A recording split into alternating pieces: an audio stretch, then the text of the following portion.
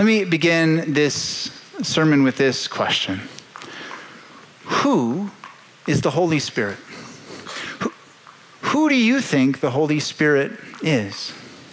Do you think of him maybe as some kind of force out there? Do you think of him as maybe something that you're like, well, let's just not think about that part? Maybe even me saying that question, who is the Holy Spirit? You're like, oh no, Christians are about to do that weird Christian thing again. Where's the door, right?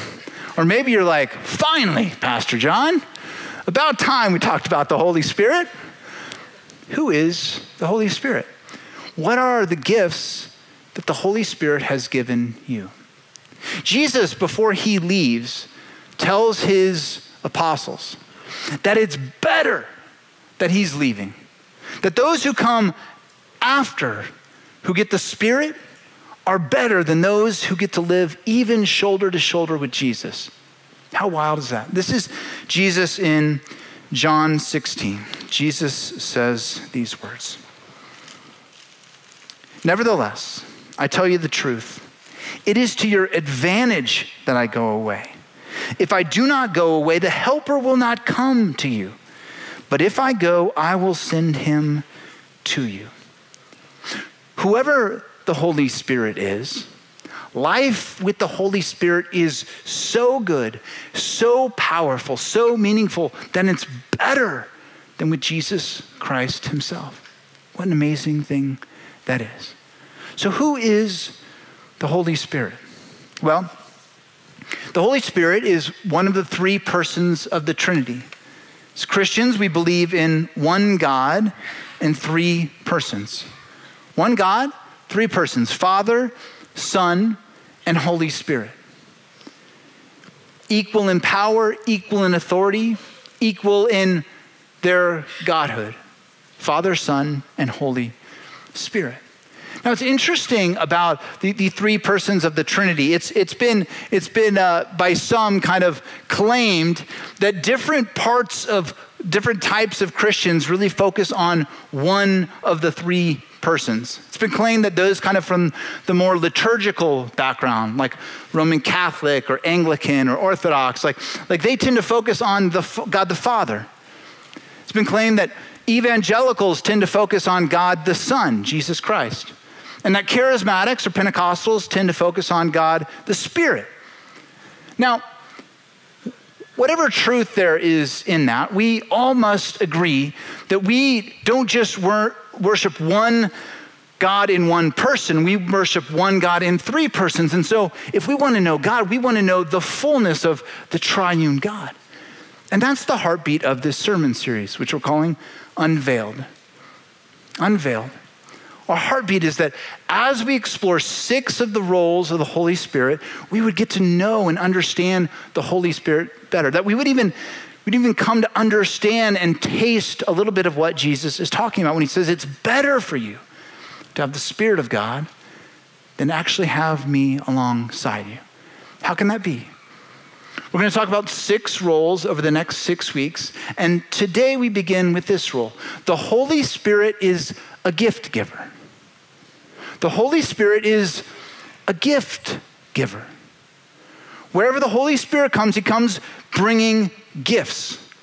He's like hopefully you have this person in your family that shows up on Christmas Day. Maybe it's grandma and grandpa. And they pop the trunk and, like the gifts are like flowing out, right? Maybe it's an uncle, maybe it's a friend. The Holy Spirit comes bearing gifts, and he loves to give gifts. It's in his nature to give gifts. The Spirit of God is a gift giver. Now, as we open up our passage today in 1 Corinthians 12, I want to provide a little bit of context about kind of what is happening in the background at the church of Corinth here. Now, the church of Corinth was aware that the Spirit of God had given them gifts, but they had begun to misunderstand the purpose of those gifts. They'd really some of them had used those gifts to kind of put themselves in a position over people, to kind of exalt themselves. Other people were envious of other gifts. There were kind of a class of gifts, of miraculous gifts, like especially the gift of tongues that were like looked up to, like, oh, those are the really special spiritual people up there. And Paul writes to correct them. No. The Spirit of God has come to give you gifts, and those gifts are for the building up of the people of God. They're to strengthen the family of God in love. This is the purpose of gifts. It's for the common good. So let's pick up in 1 Corinthians 12, and let's begin to read. Verse 4. There are varieties of gifts, but the same Spirit. I'll pause right there. Gifts. In Greek, gifts is charismata, which if you know anybody near you named Charis, you might know that charis means grace. So charismata is from the root of grace. So you could think of gifts as graces. They're the graces of God that extend to you. Gifts are God's grace given to you. The varieties of gifts with the same Spirit. The varieties of service, but the same Lord. There are varieties of activities, but it's the same God who empowers them all in everyone. And so we have one God in three persons giving to one family of God many gifts. Catch that? One God, three persons giving to one family of God many gifts. And those gifts are not meant to fracture us, but to pull us together. He emphasizes his point in verse 7. To each is given the manifestation of the Spirit for the common good.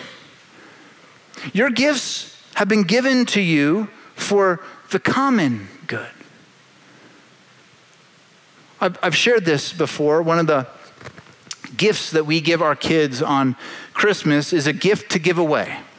It's a cash gift that they can kind of choose who they want to give that gift to, wherever kind of they feel led. It's a gift to give away. This is what the gifts of the Spirit are. It's a gift for you, but for the family of faith. It's not for you. It's to be used by you to bless other people. It's for the common good. And he continues then, and he begins to explain the gifts. Now, he's going to explain the gifts, two different chunks in 1 Corinthians 12. I'm going to read those. Let me give you some categories before I read those. So, because it kind of comes at you fast, and you're like, what? How do I make sense of all of those, right? Let me kind of give you kind of three different types of gifts that you'll hear kind of expressed throughout Paul expressing this list of gifts.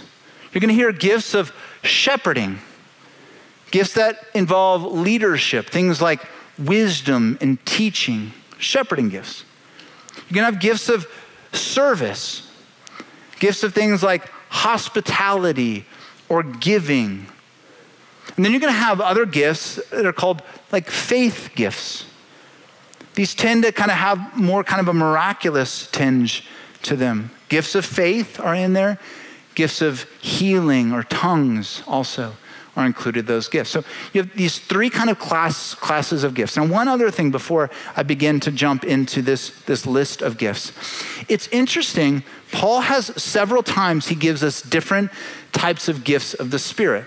And in fact, we're even going to see here in this passage, you're going to see kind of one set of gifts, and you're going to see an overlap with the other set. There's going to be certain ones that overlap. And then he's going to say, at different places, you can give us other gifts. It's our contention that actually none of those lists of gifts is supposed to be kind of the be-all, end-all of every single gift we have. The Spirit of God is creative, and so you might even read these gifts, and we have lists of those gifts available if you want to grab those after the service out on the first step table. That you can read through those, and you're like, I'm not quite sure if any of these fit me, and they might not, because the Spirit of God might have given you something that's a little bit different that's on that list. So let's pick up the list and let's begin to read. Verse 8.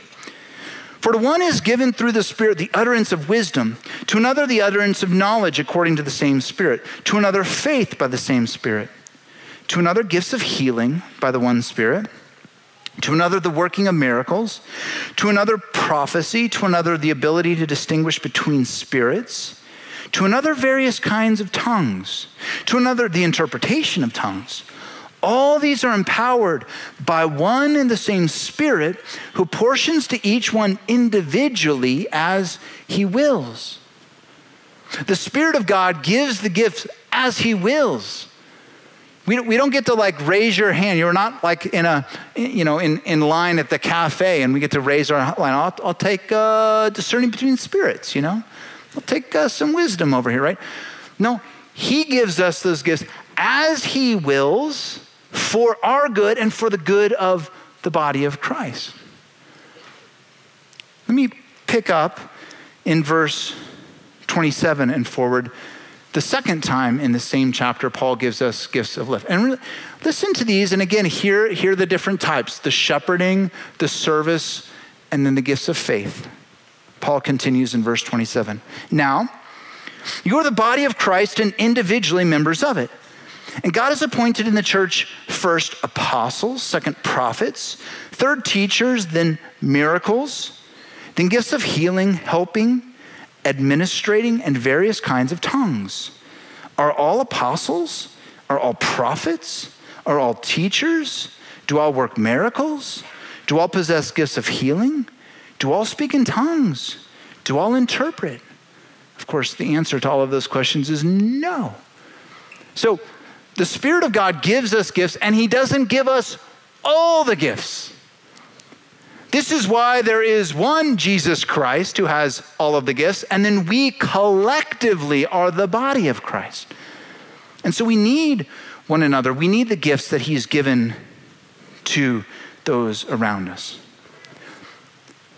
So gifts of shepherding, gifts of serving, and gifts of faith.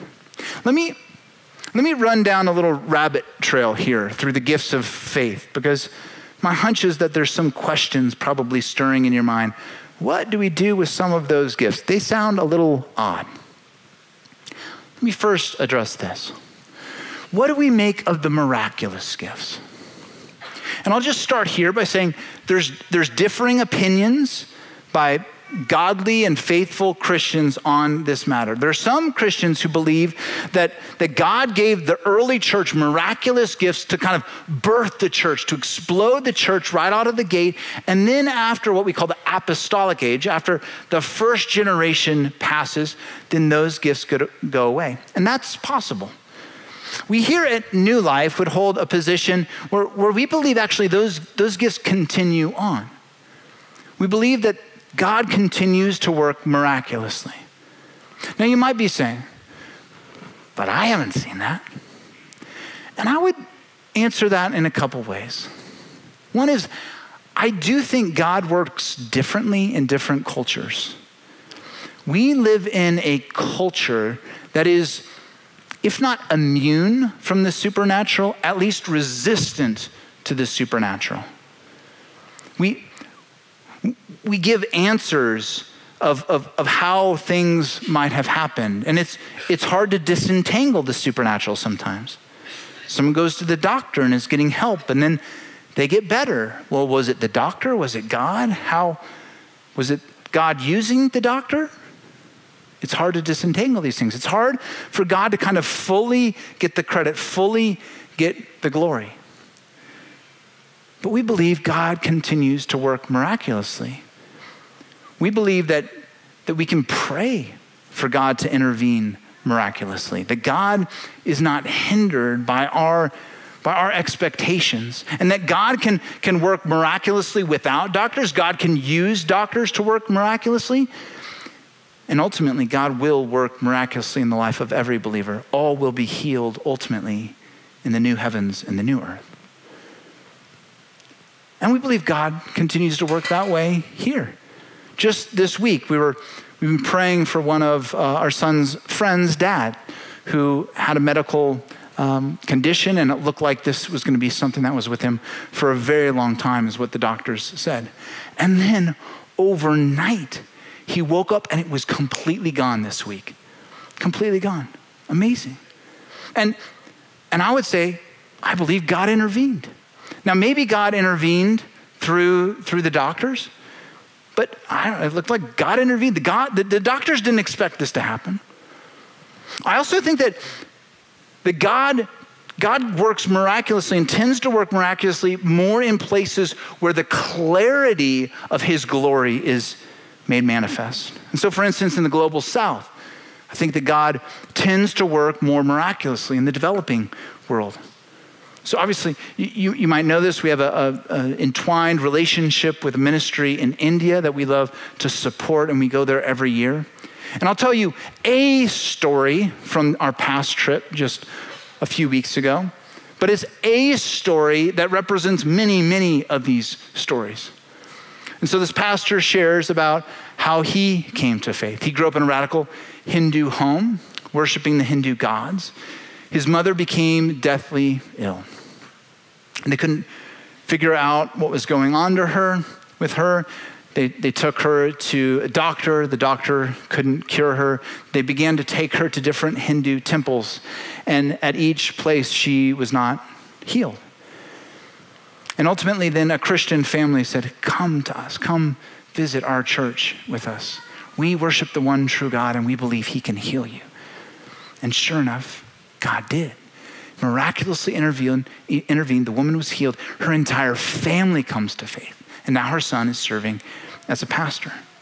We believe that God works miraculously, and he does so for the benefit of his church, and he does so for his own glory. Second, as we continue down this little, what do we do with these faith-type gifts? Let's ask this question. What about the gift of tongues? What about the gift of tongues? You might have had some experience in your life with the gift of tongues. Maybe you grew up in a charismatic tradition where that was a common occurrence in the context of church.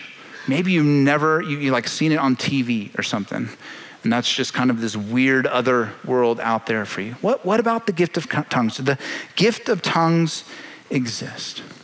Well, let me provide here at New Life. We believe there's possibility of two interpretations of this. And I want you to hear all of these things. Like, please hear these things with the greatest humility. The claim is not that we have this all down here at New Life.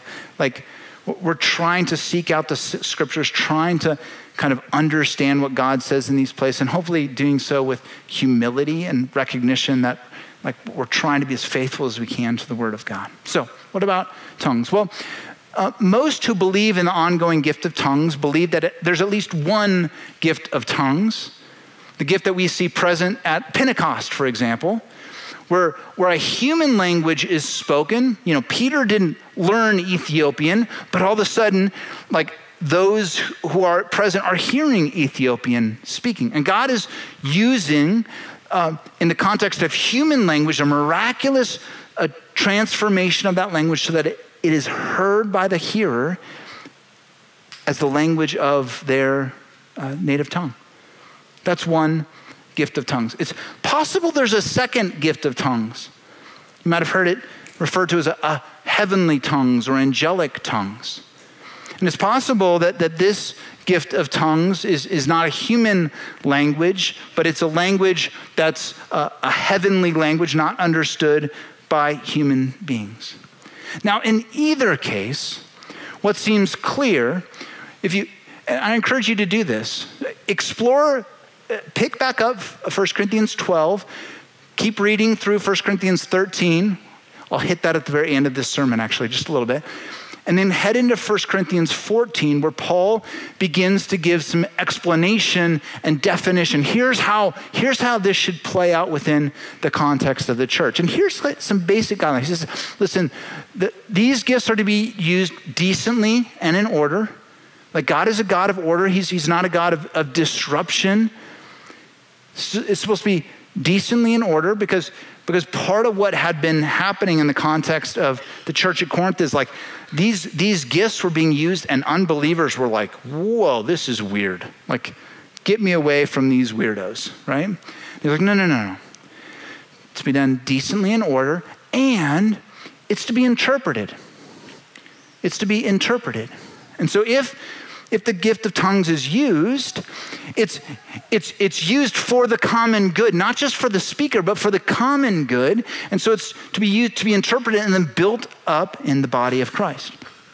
So, what does that look like here at New Life? Well, here at New Life, here's the basic parameters. In the context of like a corporate worship setting like this, it'd be different in the context of a small group. If you have that question, I'd be happy to talk to you about that. But in the context of a large group like this, if somebody feels as though I'm being led by the Spirit of God to speak in tongues, then you'd come and speak to probably Pastor Greg or myself or an elder, and we would just vet, like, is this someone who's trustworthy in the body who has a reputation, that's accountable? And then we need that gift to be interpreted. So is there someone who can interpret the tongue that is being spoken? So that's how that plays out in this context.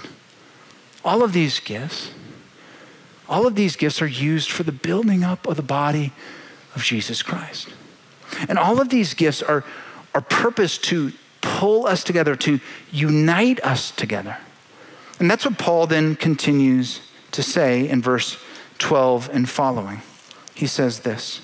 I don't think we have the rest of these verses on the screen, just so you're aware. We had a issue with the software. So follow me, okay? For just as the body is one and has many members, and all the members of the body, though many, are one body, so it is with Christ. For in one Spirit, we are all baptized into one body, Jews or Greeks, slaves or free, and we're all made to drink of one Spirit. Here's what Paul is saying. If you're a follower of Jesus Christ, has the Spirit of God come into you? Yes, absolutely. Have you also come into the Spirit?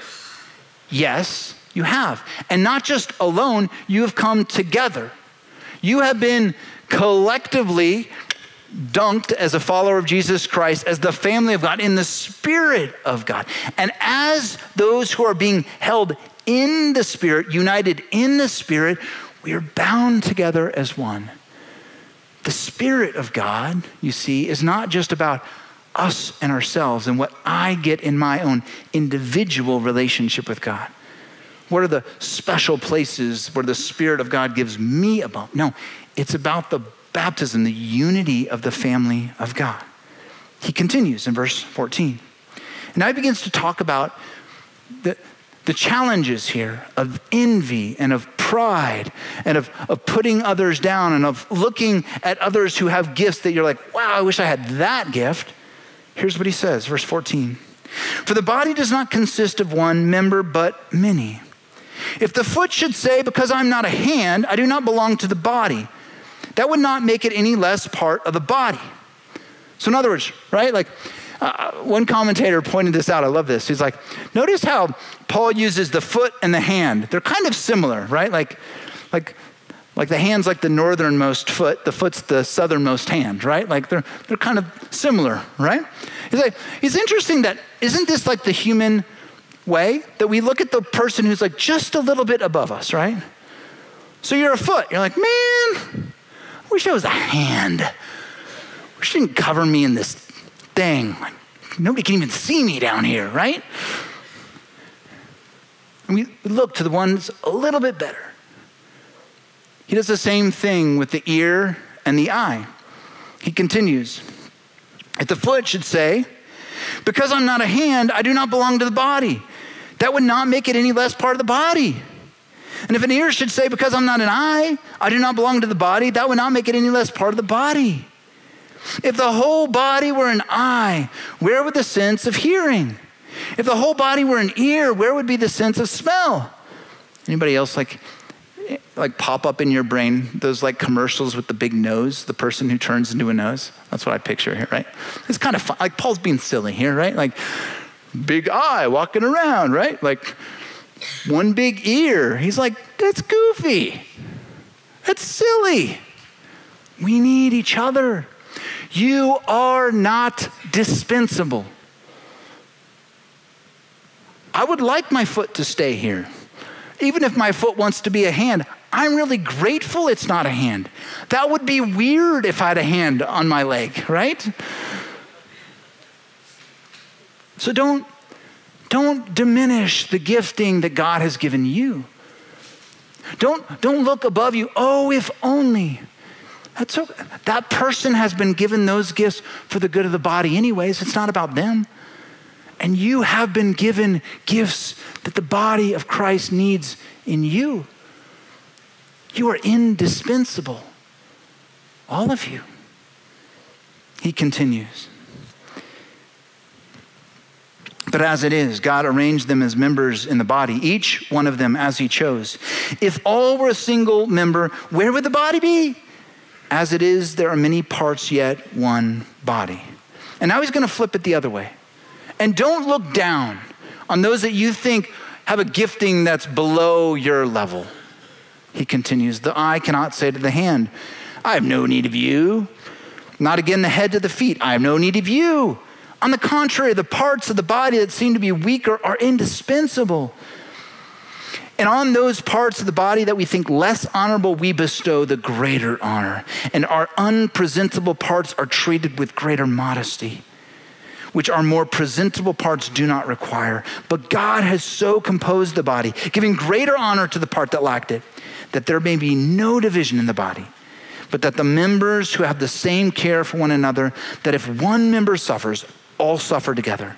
And if one member is honored, all rejoice together. Do you pick up what he's saying there? Honor each other. You see somebody with a gift, speak words of encouragement into them. I'm so grateful for you. I hope words of encouragement are being spoken into our amazing children's team every Sunday. Thank you. You are incredible. Children's teachers, we love you and we're so grateful for you. The tech team, the first impression, this is the body of Christ at work, and this is how it's supposed to be. This is why I love what we did last Sunday. I'm so, so grateful that we have a church with a heart for our community like it does. And I'm so grateful to be part of a church with so many diverse gifts. I hope you were here last Sunday. It was awesome. It was amazing to see your heart for the community, for Quail Run, and serving with such an amazing heart. And if you were here, what happened was kind of wild. It was actually a surprise to those even in charge. So all during the week, you had people in the body here with gifts and contractors and stuff who were getting stuff from the quarry, and it was raining and it was hard to schedule. And then you had people kind of mapping out the trail and painting the trail and dumping the little things and preparing the little notes that we're going to write to the teacher, all this stuff. So if you were here, we went up to the track and then poof, it was 10 minutes and it's practically spread. You're how did that happen? Well, I'll tell you how that happened. It wasn't because of me. Because we have amazing people with gifts that we're serving together, and that's what the body of Christ serving together looks like. We have people with eyes to see, the teachers up there. I mean, God bless you, public school teachers, right? February is a long month. Praise God for rodeo break next week. God bless Tucson. Rest of the country, no rodeo break. We got rodeo break, right? So, but you have eyes to see. And so we're speaking encouragement, love, and hope into them and the meaningful work that they're doing. This is the body of Christ functioning together, and we need everyone. We need everyone. So what do we do with this? Where do we land this? Let me take us to three conclusions, three practical applications. And the first is really an application for the entirety of the series.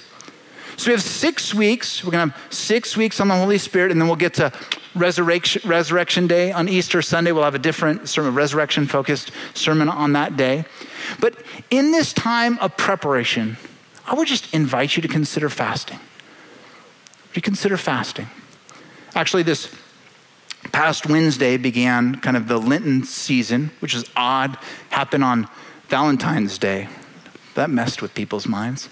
And the Lenten season is a beautiful season. It actually predates even the Roman Catholic Church. It's been happening since the 2nd century of the Christian community. A time of preparation, a time of withholding from this world to consume on Christ. The way that we oftentimes say it here at New Life is we are contributors, not consumers. And fasting, what it does is it withholds us from our consumption of the world so that we can be drawn into Christ, drawn into the Spirit of God.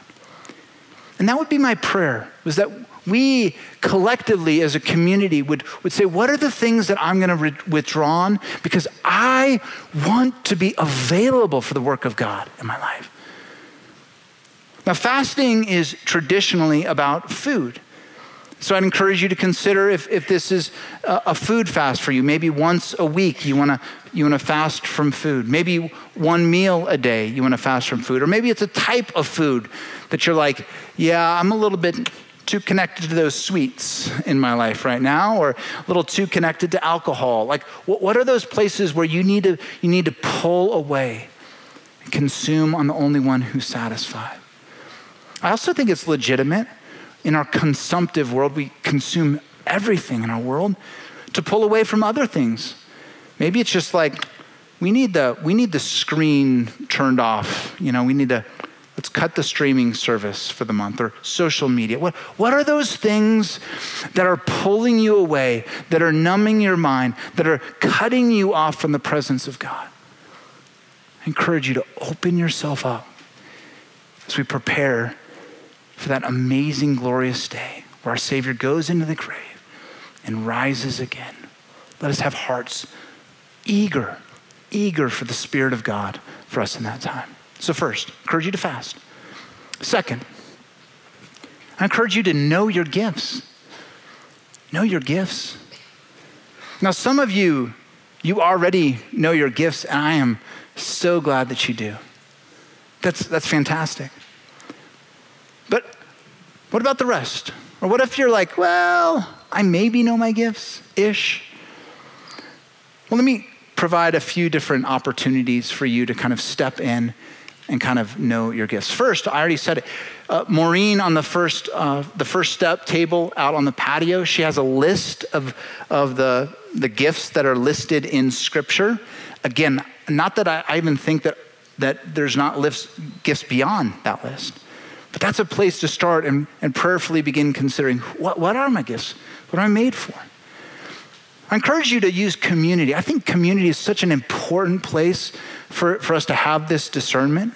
There's those of us who just tend to beat ourselves up, and we just don't even see what we contribute anywhere. You need people to speak hope and value into you, around you. This is what I see as your gifts. Then there's others of us who our tendency is to choose the gifts that we would like to have, but maybe don't have. Again, community is helpful in that. I hear you saying this, and that's a wonderful gift, but what are the gifts God has given you? What has He given you? I also encourage you, we actually have a process here to navigate that. It's past Easter. It's on April 13th, because we actually just had one. It's called Unwrapped, and Maureen and her team do a wonderful job of kind of just navigating this process through you. But what are your gifts? What has God made you for? What is He inviting you into?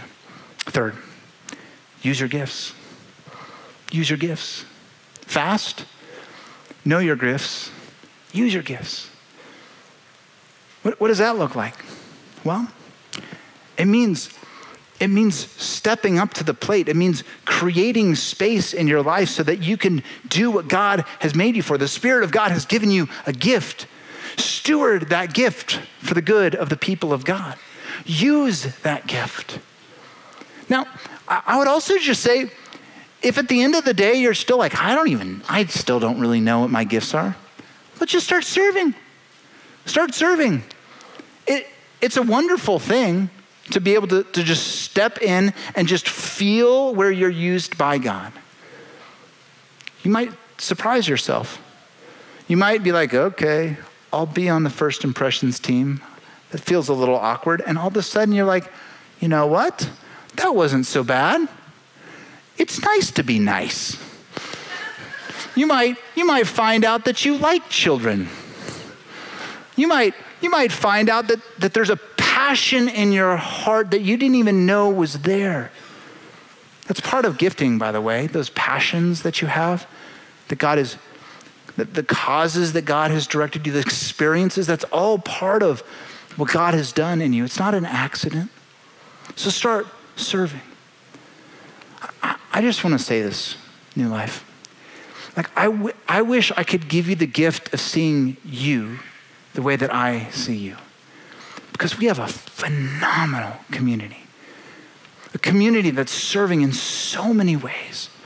People making meals for others, visiting other people in their grief, visiting people in a hospital. This incredible children's team that loves these kids so, so well.